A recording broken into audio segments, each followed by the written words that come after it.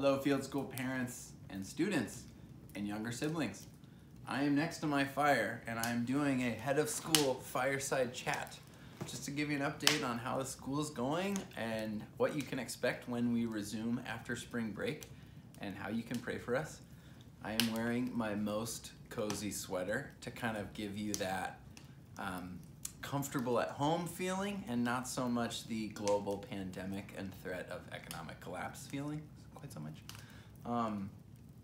At dinner tonight, I had my son practice his recitation. He's in kindergarten, and he was reciting Psalm 23. And there's this line that says, "Even though I walk through the valley of deep darkness, I will fear no evil. Your rod and your staff, they comfort me." And I was thinking about Mr. Lopez in the chapel video yesterday.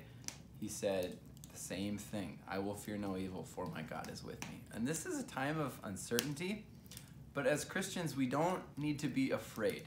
We need to be discerning, we need to be careful, we need to be wise, but ultimately, we are God's. We belong to Him, and He comforts us and He protects us, and we don't know the future, but we know that ultimately He will provide what we need, and He will be with us. So we can find strength in that.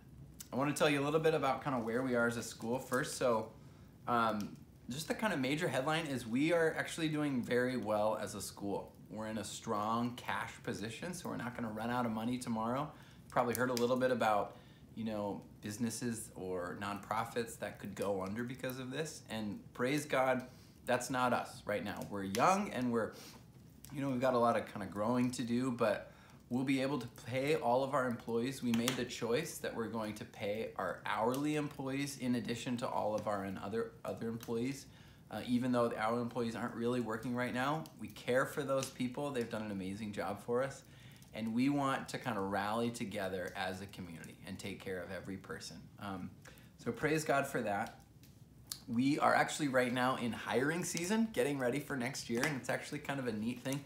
Just today, we had someone accept a job offer, which is a really big deal for the school. I'll announce that in a couple of weeks, but it's really exciting for our future, and we're interviewing teachers and instructional assistants and other staff candidates, and we have a lot of great people applying, and it's fun to prepare for next year and the year after that. We don't know the future, but more than likely the field school will be gathering in not that long, and probably next year and maybe many years after that, and we want to be getting ready now.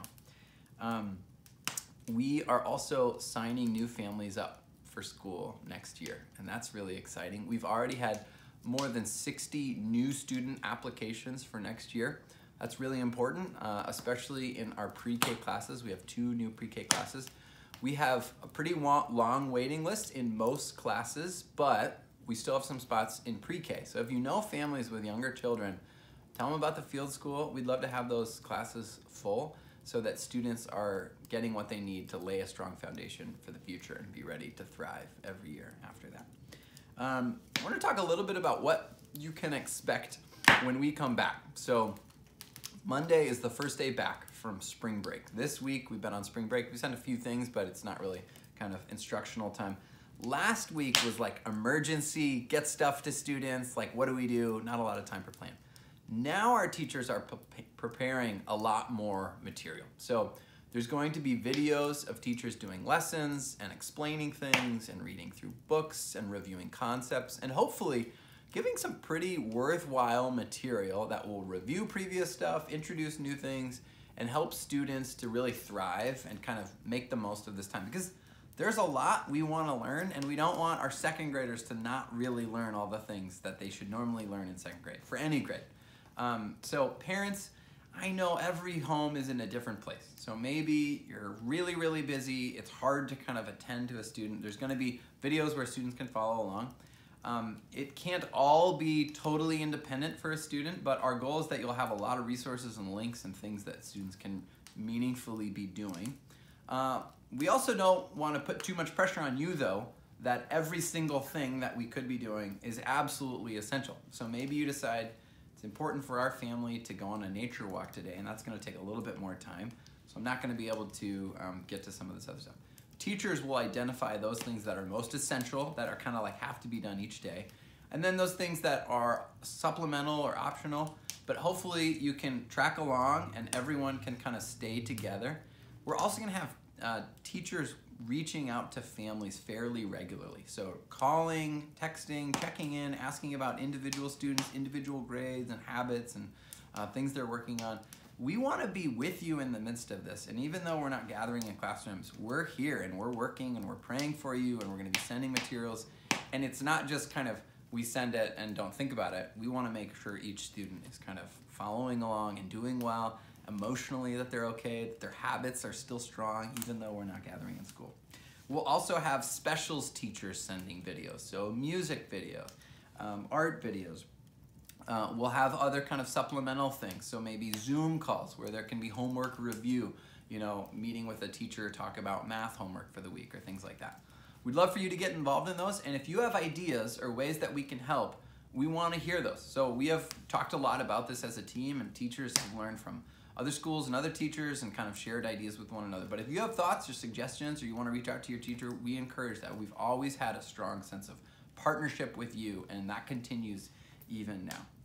I want to talk a little bit about our Field School Family Crisis Relief Fund. So this is a really unique time in our nation's history and kind of in nothing like it in the last maybe 100 years. And so maybe your family is going through a lot of challenge right now. Maybe you have job uncertainty, or maybe your income has drastically dropped. We want to care for you, and we want to know what you're going through. And we've actually have established this, this kind of special fund distinctly for this purpose, for you. And so you can reach out to Mr. Peterson, Mrs. Houghton, or to me, and you can share a little about what's going on. We'll ask a little bit more about that, but we want to help and intervene and sort of, as a community, care for one another. So please reach out if you have that. We've had a lot of families give to that fund, which is so encouraging to me. 2 days ago, we had a student at the school who received $1 from the Tooth Fairy because she had her second tooth fall out. And she donated that dollar to this crisis relief fund. And I called her today and I thanked her for her donation. And this is how God's people work. Some of us are in times of need now, some of us will be in times of need later, but we all can care for one another. And we're not just blessed when someone helps us, we're blessed when we are able to do that. So we've had some people say, hey, how can I help? Can I get someone groceries? Can I sort of do something to kind of encourage other people at the school? And that blesses my heart, and I want us to kind of really intentionally do that. So if you're in a place where you're struggling, or maybe it's not so much a tangible need, but you're just feeling anxious or lonely, or you don't really know how to parent in this new setting, please reach out. Let's work together, pray together, care for one another in the midst of this. There's unexpected blessings in this, but there's a lot of challenges, and we're gonna see challenges continue, you know, week after week of this. We're prayerful that we'll be able to return together April 20th. That's the earliest possible day that it could happen. It might not happen then. It might be longer than that, but we're gonna keep you updated with everything that we know. We wanna kind of be totally transparent about how we're making decisions, what we're planning about for the future, and we're all in this together. So we'll kind of keep you updated as time goes on. Thank you so much for the expressions of care and love and support and encouragement. I've received those, other people have received those. I hope you're encouraged. God is still on the throne in the midst of this, and there's things we can learn as a people. There's ways that we can care for others during this unique crisis. And my hope is that a month from now, 6 months from now, years from now, we'll be able to look back and recount all the ways that God has been faithful and all of the ways that he's used his people to minister to us, to encourage other people, to build his church. And we want the Field School to be part of that. So thank you for joining me for my fireside chat, my cozy sweater. Feel free to follow up with me or teachers or other administrators. We love you. We're praying for you. We're all in this together. Take care.